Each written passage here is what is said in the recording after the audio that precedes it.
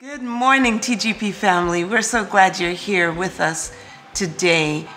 Thank you for, whether you're in Phoenix or you're around the world, for just worshiping with us.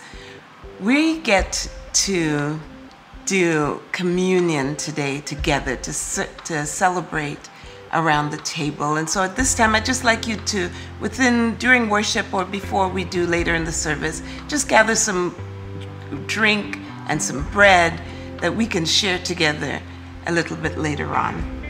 Great.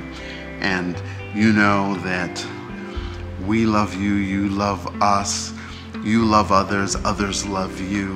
And so I'm encouraging you in these difficult times that we continue to social distance. Do your best out of care.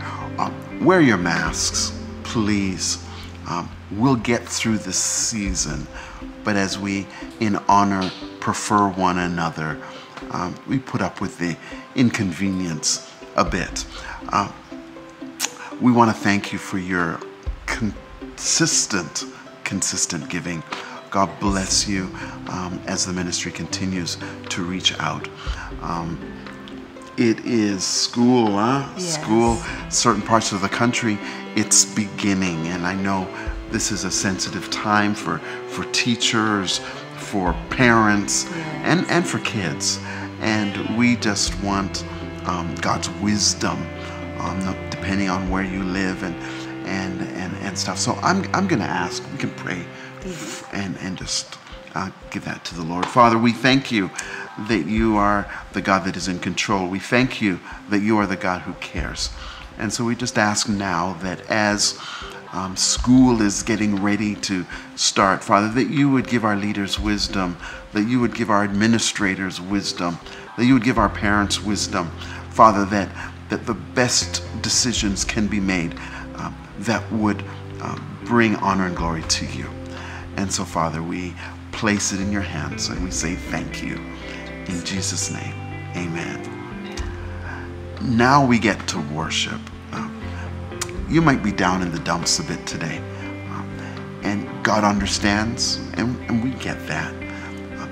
But I encourage you that when we go to the Lord, when we're down, and we find a way to put our concerns or our disappointments just to one side a bit and focus on Him, He just has this supernatural way of meeting the need. Yes.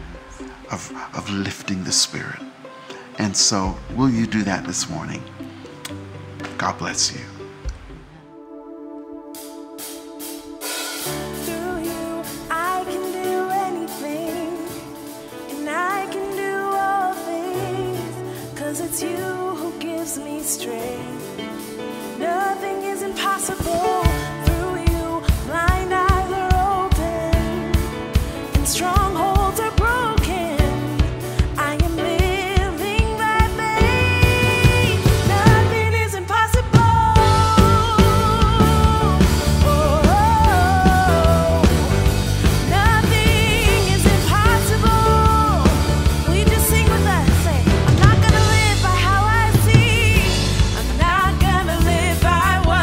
See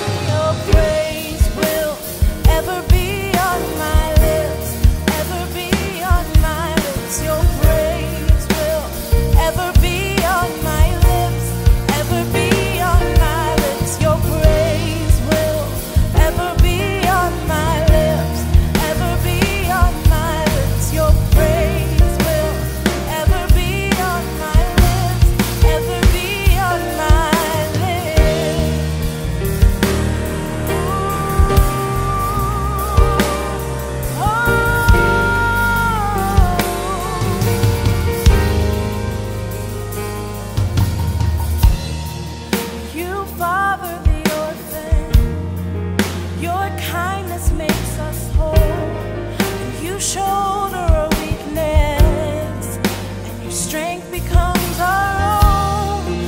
You're making me like you, clothing me in white, bringing beauty from ashes. You will have your bride, free of all her guilt, and rid of all her shame, and known by her true name. And it's why I'll sing your praise will ever be on my lips, ever be on my lips. Your praise will ever be on my lips, ever be on my lips. Your praise will ever be on my lips, ever be on my lips. Your praise will ever be on my lips, ever be on my lips. You will be praised, you will be praised. With angels and saints we sing, worthy are you, Lord. And you will be praised, and you will be praised. With angels and saints we sing, worthy are you, Lord. And you will be praised, and you will be praised. With angels and saints we sing, worthy are you, Lord. And you will be praised, and you will be praised. With angels and saints we sing, worthy are you, Lord. And it's why I'll sing your praise will ever be on my lips, ever be on my lips. Your praise will ever be on my lips, ever be on my lips. Your praise will ever be on my lips, ever be on my lips. Your praise will ever be on my lips, ever be on my lips. You will be praised, you will be praised. With angels and saints we sing, worthy are you, Lord. You will be praised, you will be praised. With angels and saints we sing, worthy are you, Lord. And it's why I'll sing your praise will ever be on my lips, ever be on my lips. Your praise will ever be on my lips, ever be on my lips. Your praise will ever be on my lips, ever be on my lips. Your praise will ever be on my lips, ever be on my lips. Your praise will ever be on my lips, ever be on my lips. Your praise will ever be on my lips, ever be on my lips. Your praise will ever be on my lips, ever be on my lips. Your praise will ever be on my lips. Just one last time to say you'll be praised, as you will be praised, and you will be praised.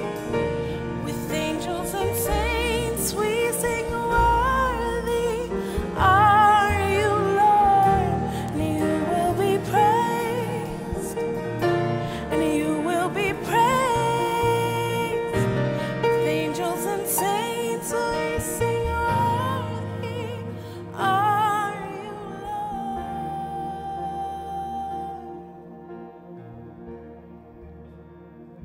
You're worthy, Lord.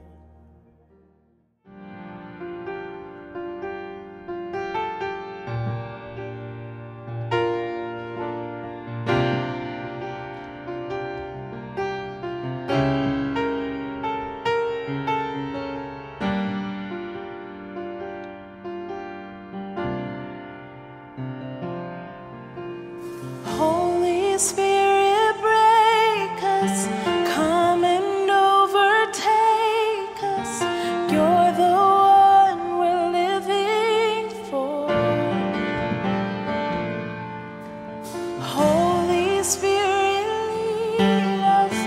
to the heart of Jesus. There is nothing we want more. We want more.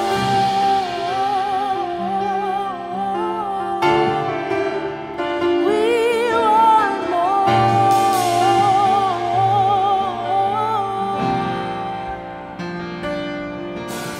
Teach us how to live beyond ourselves. Let everything we say and do bring glory to your name and bless your heart. God, show us how to love like you. Holy Spirit, break us, come and overtake us. You're the one we're living for. Holy Spirit, lead us to the heart of Jesus. There is nothing we want more. We want more.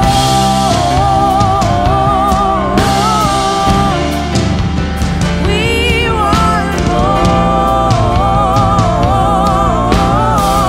Say that again. 'Cause we want more.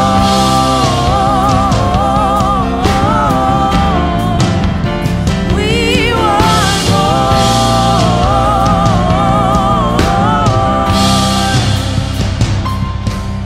So strip away my pride and selfishness and take me back to my first love.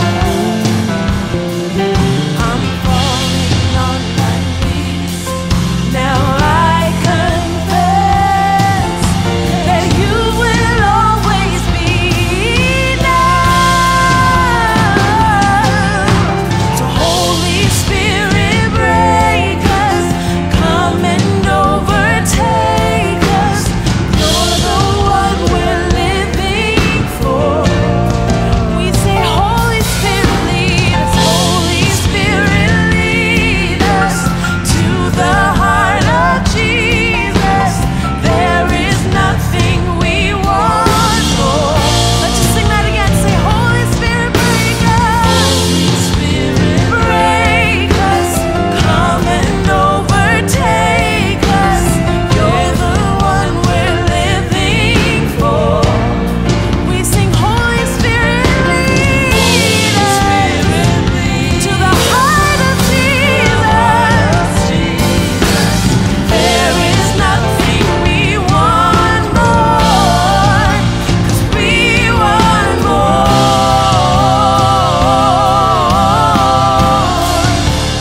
We want more.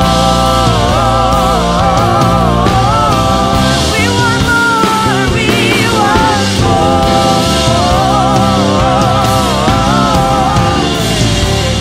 We want more.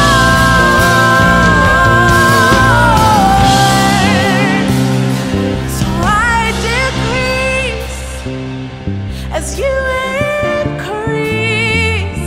It's all about you. It's not about me. So I decrease as you increase. It's all about you.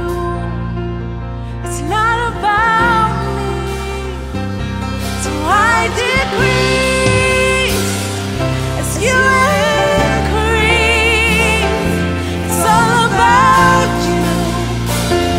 It's not about me. Yeah. So I decrease as you increase.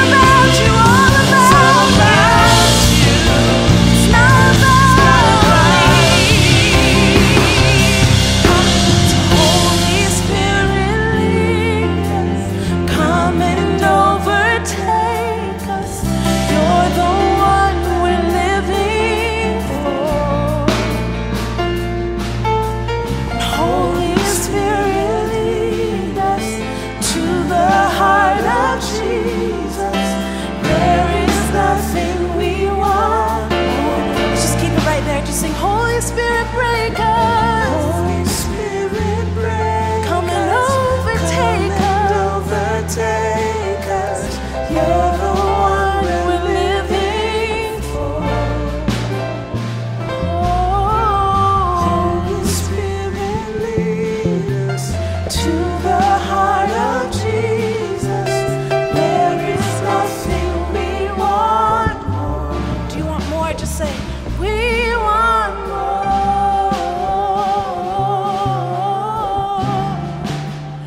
We want more.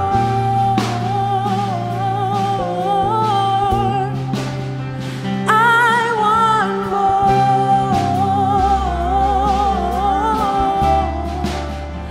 I want more. More of your love, more of your power. 'Cause I want more of your guidance, Lord, yeah.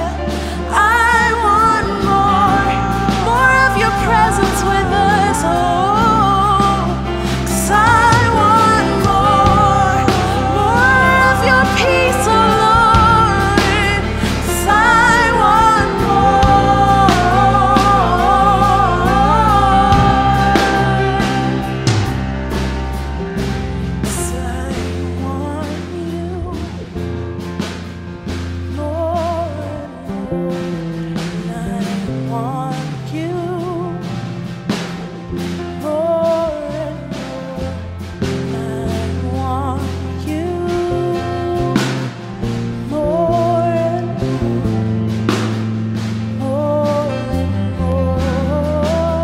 If you want more of him, just sing that with us.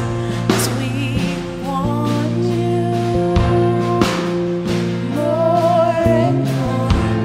We want you more and more.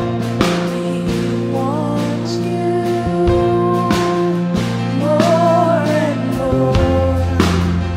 More and more. Oh, we sing it to you. We want you more and more. We want you more and more. We want you, Lord, more and more. Is that the cry of your heart? Do you need more from God? Just sing it. We want you more. We want you more and more. We want you more and more. We want you. Lord, we can't do it without you, Lord.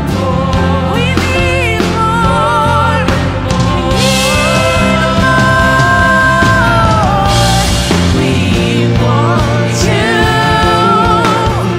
more and more. We want you more and more. We want you more and more.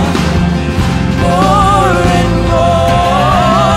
One last time to say we want you. We want you more and more. Thank you. We want you. More of you. More of you, Jesus. More and more. More and more.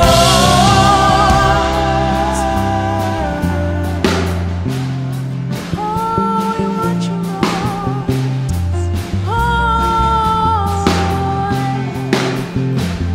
Sometimes in order to get more, we have to sing that we decrease and we allow more of God to fill us, to fill those empty places, or even to fill those places that we placed something. We have to remove it. So we sing, so I decrease as you increase.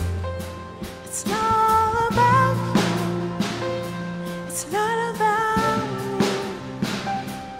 I decrease as you increase. It's all about you.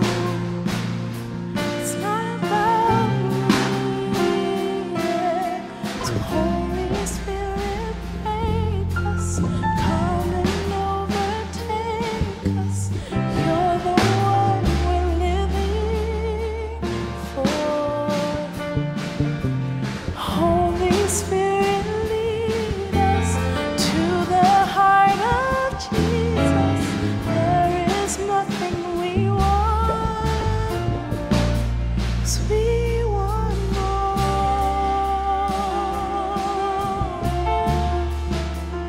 We want more.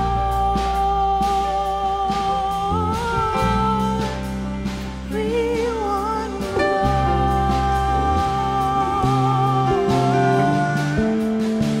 We want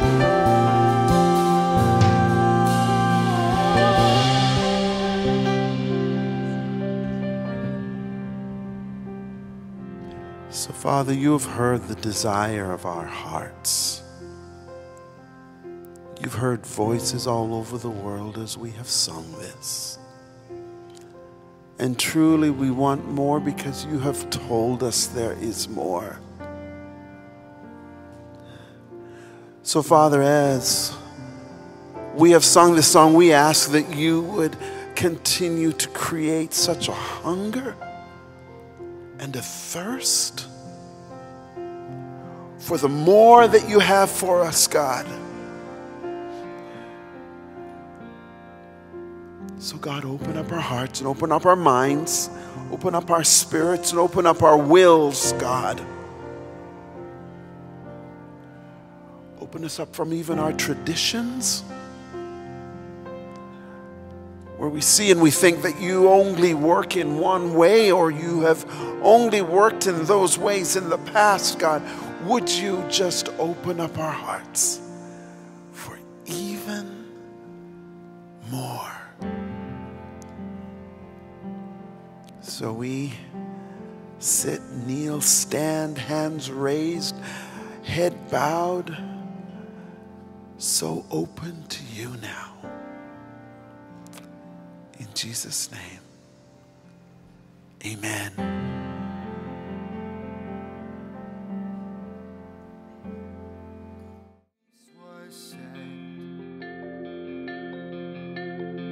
I worked my fingers down to the bone, but nothing I did could ever atone. But Jesus, you paid my debt. By your blood I have redemption and salvation.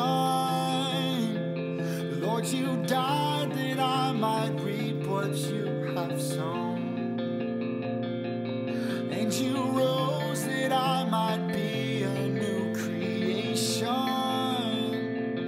I am born again by grace and grace alone. I was in darkness all of my life. I never knew the day from the night. But Spirit, you made me see. Wimps to warriors. A wimp, a weak and cowardly or unadventurous person.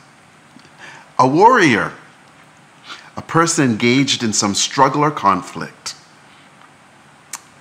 Boy, you know, we're called as Jesus followers to be warriors, but honestly, we do experience varying degrees of both of those definitions.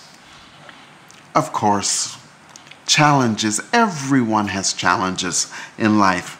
How do we get smarter to deal with the challenges of our culture?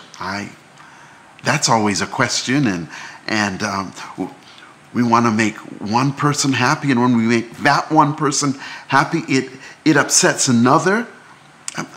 How do we do the right thing? Well, the right thing isn't always popular. How do we meet even our political divides? It's getting wider and wider. How do we do that? How do we even be a person that reflects Jesus Christ? You know, I have some challenges. Every so often, not regularly, but every so often, I get on Facebook and I'm watching and learning and listening what people say, and you know, I had this funny experience yesterday. I wanted so bad to respond to something that I thought was really, really extremely silly, and yet I knew that I couldn't, because something was constraining me. But how easy is it for us to dehumanize people or people groups, that if you think this, you are worth and as Christians, it's so easy to find ourselves doing that. It's so hard living in this culture. It's just so hard, and yet we want to be accepted. So many a times we just either become ostriches, which is kind of wimpish, or don't do what we're supposed to do. That's kind of wimpish. Or do what we're not supposed to do because we just get, we got to do it. That's kind of wimpish too. Hold that thought. So we've been talking about wimps to warriors, and at one time we talked about the book of Genesis, where we see God, the triune God's activity, where we see a picture of the Holy Spirit of God, and we see a picture of Jesus all at the beginning of creation. And it's really fascinating because we have the Father, God the Son, and God the Holy Spirit. Now we know that in the Old Testament, God the Father took preeminence, and we saw pictures of Jesus and pictures of the Holy Spirit's activity. And then we saw in the Gospels, where we saw Jesus taking the preeminence, although we have glimpses, clear glimpses of God the Father, and pictures and glimpses of the Holy Spirit. And then after the ascension of Jesus, after his death and resurrection, we see the activity of the Holy Spirit taking preeminence. And what I just want you to remember is that we see that Jesus's coming to earth was a means, not the end. And then we also see that the cross of Jesus and all of the importance and everything, the blood that was shed, again too was a means, but not an end. Then we see the resurrection of Jesus, which is so important, which proves that we have life and that we live forever and ever with him, those who make a decision to be followers. It's a means, but it's not an end. I want you to think about that. The Holy Spirit's work in the life of the believer was God's intended purpose to bring us back into that state of almost perfection, like in the garden. And when we have the activity and the work of the Holy Spirit in our lives, daily, active, it's really, really amazing, and we become warriors. Remember in Acts chapter 1, verse 8, it said, but you and me will receive power when the Holy Spirit comes on you and me, and you and me will be my witnesses in Jerusalem, in all of Judea and Samaria, and to the ends of the earth. Today, I'm going to take a couple of moments and do a different vantage point. And the vantage point is going to be taken in 1 Corinthians chapter 2. Starting at, I believe, at verse 4, and let's see how far we can get. But this is the Apostle Paul, who we read about through the book of Acts, the Acts of the Apostles, or some people say the Acts of the Holy Spirit through the Apostles. And we see how Paul came to faith and became a warrior. And so this warrior that wrote a great portion of the New Testament has some things to say about the Holy Spirit, wisdom, and some of the things that God purposefully planned for him.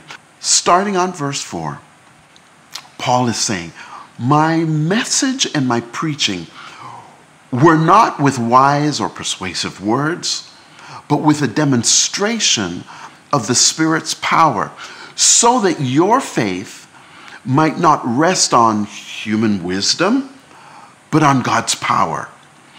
We do, however, speak a message of wisdom among the mature, but not the wisdom of this age or the rulers of this age who are coming to nothing. What does that mean? Paul is really saying that he wasn't a guy that was about smooth words. He was telling the truth about who Jesus is and the purpose of us being Christ followers.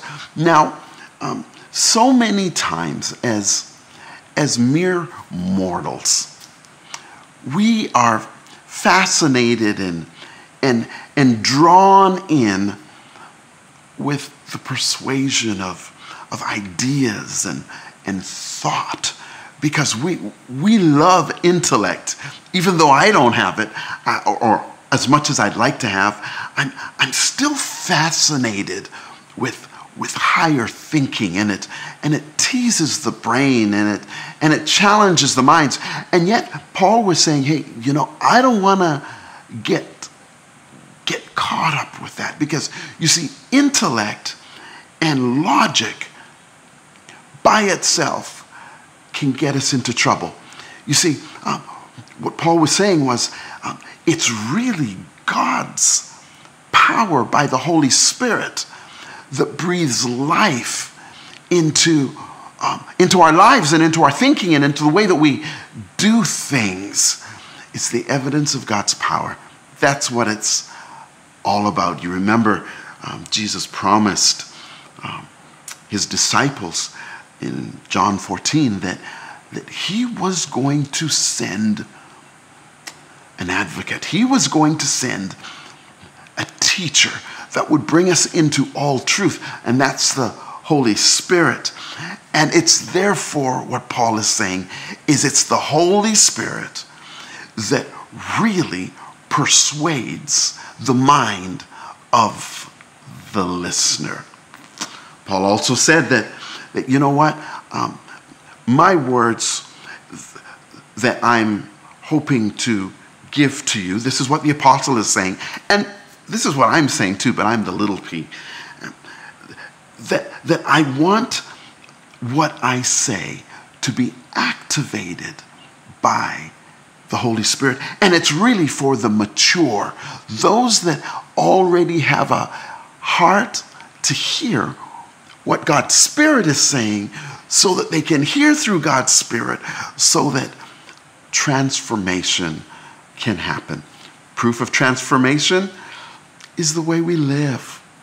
You see, so many of us are trying to do our faith. And I'll just say that. We're just doing faith. And our faith as a believer sometimes depends on what day it is. It sometimes depends on the weather. Here in Phoenix, this week it's been 118 degrees. And it doesn't feel great. And so, is that how my faith is going to be, because it's hot and it's uncomfortable? That's not where God intends us to be. The other thing that Paul is saying is that really, because the Holy Spirit is the one that gives the knowledge and the wisdom by God's Spirit, it doesn't always make sense. Have you ever gone to Matthew chapter 5 and read the Beatitudes? I'm not going to go there today, but some of the things that Jesus was saying does not compute. It's like how can I be meek and yet inherit the earth? It doesn't make sense. I've got to be strong, and I've got to fight, and I've got to take care of me. That's how I inherit my domain. But it's not like that, because you see, God's Spirit and his wisdom that only comes through the Holy Spirit is sometimes counterintuitive. Let's go on to verse 7. We declare God's wisdom, a mystery that has been hidden, and that God destined for our glory before time began. None of the rulers of this age understood it, for if they had, they would not have crucified the Lord of glory. However, it is written, what no eye has seen, what no ear has heard, what no human mind has conceived, the things God has prepared for those who love him. These are the things God has revealed to us by his Holy Spirit. You know, I've been just really spending a lot of time just thinking about these couple of verses, and I think I've seen something that I've never seen before. God, his truth is explained by Paul, and he says, the wisdom of God is a mystery. Okay, I get that. God's ways is higher than our ways. It makes no sense to us. Our finite minds cannot figure out how God thinks. It's just a mystery. Okay, fine. I can go with that. The other thing is that Paul says that this mystery of God's mind and his thinking has also been purposefully hidden. So one thing, it's a mystery, and don't you love mystery movies where you know who done it, and you wrap your mind, you bend your mind, and you think about it from every angle, expecting that we're going to be able to solve the mystery. But Paul is saying God himself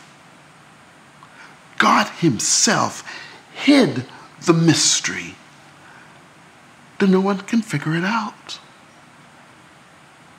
You can't figure it out. I can't figure it out. I can't figure out God's ways, his intentions. Because not only is it a mystery, not only is it hidden,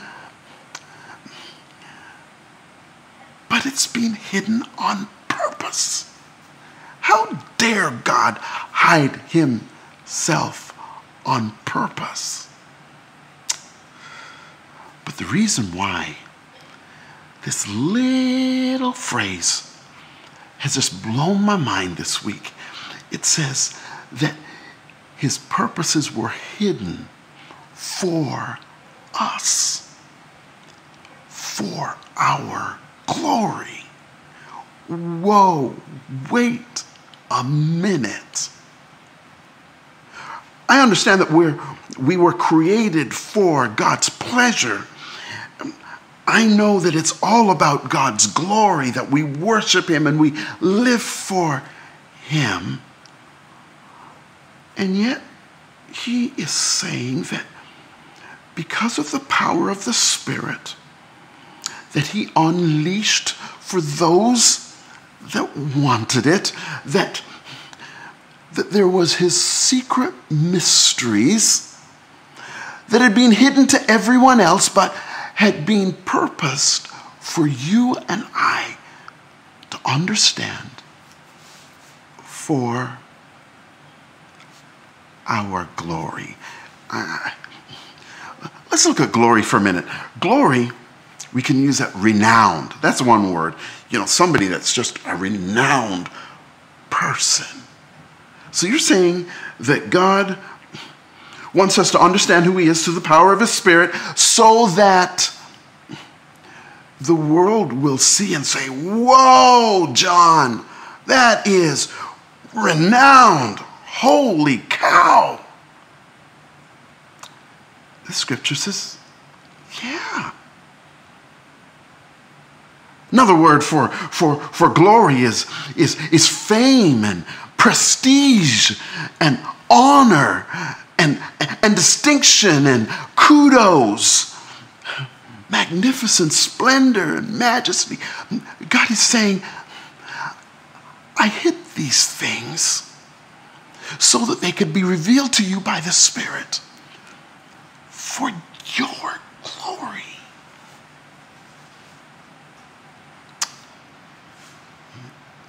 The problem that I would tend to have with that is that it's really then putting me on like an ego trip. If he did that for me and his purpose was that our glory would be seen to the world, well, boy, that just really, makes us begin to want to feel good about us. I was thinking about a way that maybe I can explain this.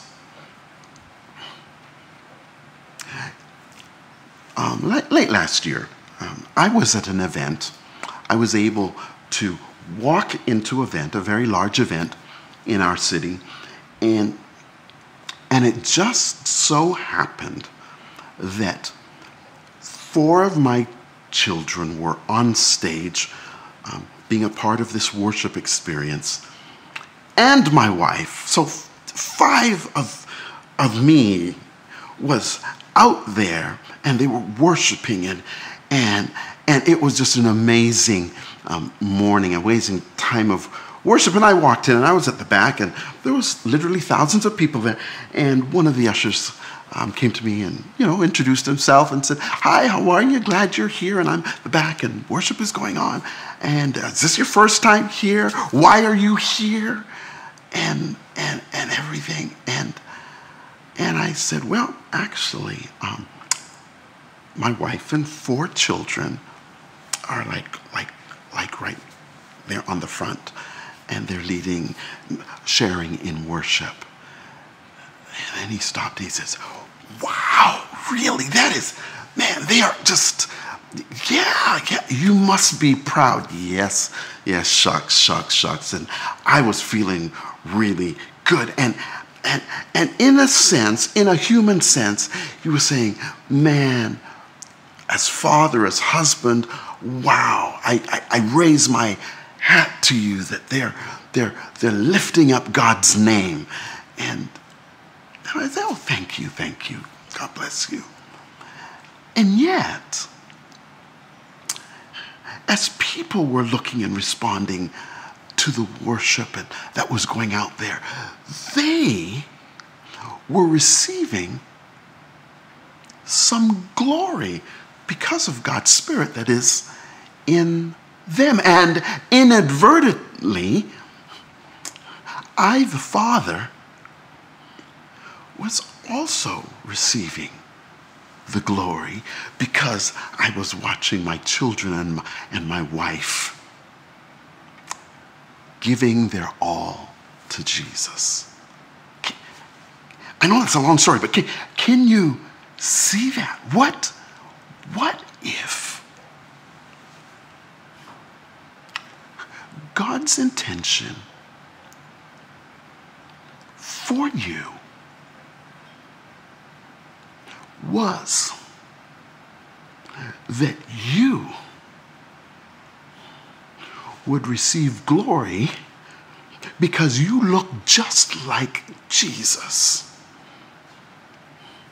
The world, when they see you, they say, that person you look like you have been with Jesus. That is like so warrior-ish. Isn't that all we want to be? Isn't that all that God has called us to be, so that we can be his witnesses at home and abroad and on the internet and on Facebook, that we would represent him good, and that others would say, wow, that's amazing. And you can say, thank you. And when the opportunity comes, you can say, it's because of my daddy. There is some of you that are walking with Jesus right now, and you would say, Pastor Paul, I hear you, but I just got to be me. God made me a hothead. God made me miserable until I get my third cup of coffee in the morning. So that if I am with my coworkers and they know I haven't got my third cup of coffee and I'm miserable, they'll understand, because I'm only human. Well, it sounds good. It sounds intellectual. It sounds intelligent. It sounds logical. But remember, God's wisdom, the way that God thinks, is not always logical, and it doesn't make sense. But he's saying,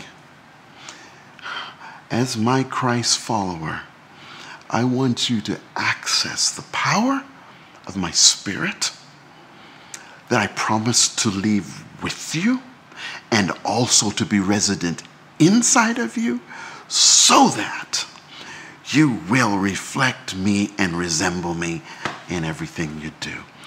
Some of you might say, man, I'm a Christ follower, but it's not there. Okay, I appreciate your honesty, because we're all in need of Christ and his shed blood and his forgiveness and his power. We're going to pray for you. Then there's some of you that have just been inclined to listen, and says, wow, you mean God could have provided all of this for me? You mean to say that he has given some mechanisms and provisions that I can live a life that is victorious, not a life that's easy, not a life that's not challenging, not a life that is going to be difficult, that's not going to be difficult, but a life that is going to be so fulfilling. And I just want to let you know, you have full access to that. All you have to do is say, God, I believe, as much as I know how, my faith that Jesus came, lived, he died for my sin, he rose again, and he wants me to live forever with him, and he wants to live and reside in me. Jesus, would you forgive me of my sin and give me the power to live for you?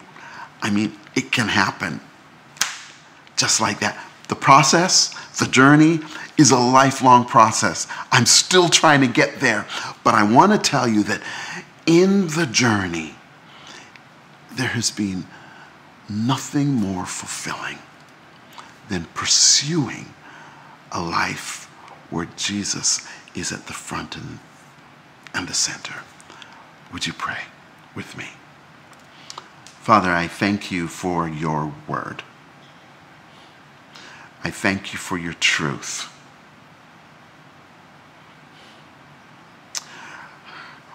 God, you know the hearts of everyone because you know. And Father, there are some people that are following you, but if never before, they have realized that many times they fall short of the bar that you've set. And maybe they're understanding that they need that power of your Holy Spirit. And so, Father, I ask that as they ask you to fill them with your Spirit, that God, that you, in your supernatural way, would just ignite something in them. Father, help them to be different. Help them live and be prepared to die for you.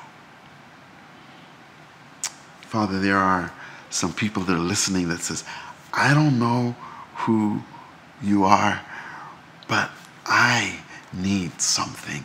Jesus, as they ask you to come into their lives, as they ask you to forgive them of their sin, Father, would you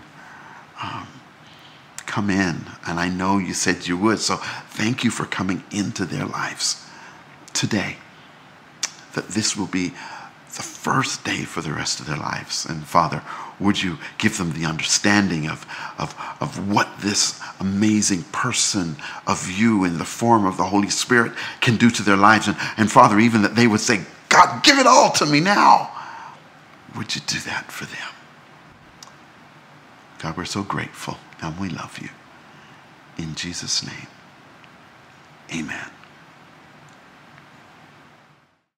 In Matthew 26, Jesus took some bread and blessed it, and then he broke it in pieces and gave it to his disciples, saying, "Take this and eat it, for this is my body." And he took a cup of wine and gave thanks to God for it. He gave it to them and said, "Each of you drink from it, for this is my blood, which confirms the covenant between God and his people. It is poured out as a sacrifice to forgive the sins of many." As we share this morning, I invite you to take a piece of cracker or bread and the cup. And as we do this, we remember Jesus dying on the cross for us and the blood that he shed and his body that was bruised and broken. Let's pray. Father, we thank you for this time and this opportunity, just that we can, in a very significant way, remember you and remember what you did for us. So I ask that you would just bless this cracker or toast, what have you, that we, your people, are sharing today, and the drink, whether it's coffee, it's wine, it's juice, it's water. Lord God, we remember you and remember all that you have done for us. In your precious name we pray these things. Amen. Eat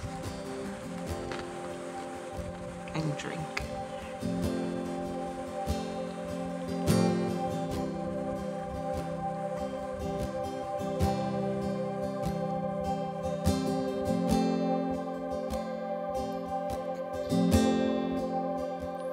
How great the chasm that lay between us, how high the mountain I could not climb. In desperation, I turned to heaven and spoke your name into the night. Then through the darkness, your loving kindness tore through the shadows of my soul. The work is finished, the end is written. Jesus Christ, my living hope. And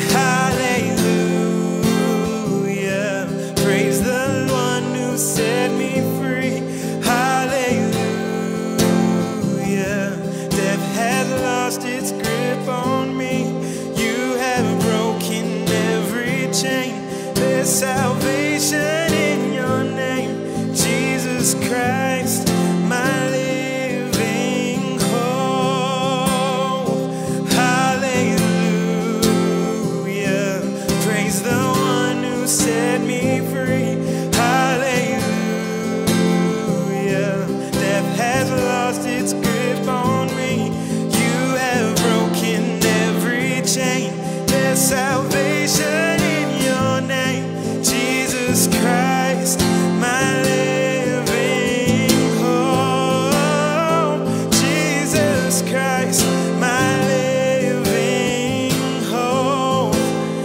Jesus Christ, my living hope. Hallelujah. Praise the one who set me free. Hallelujah. Death has lost its grip on me. You have broken every chain. There's salvation in your name, Jesus Christ, my living hope.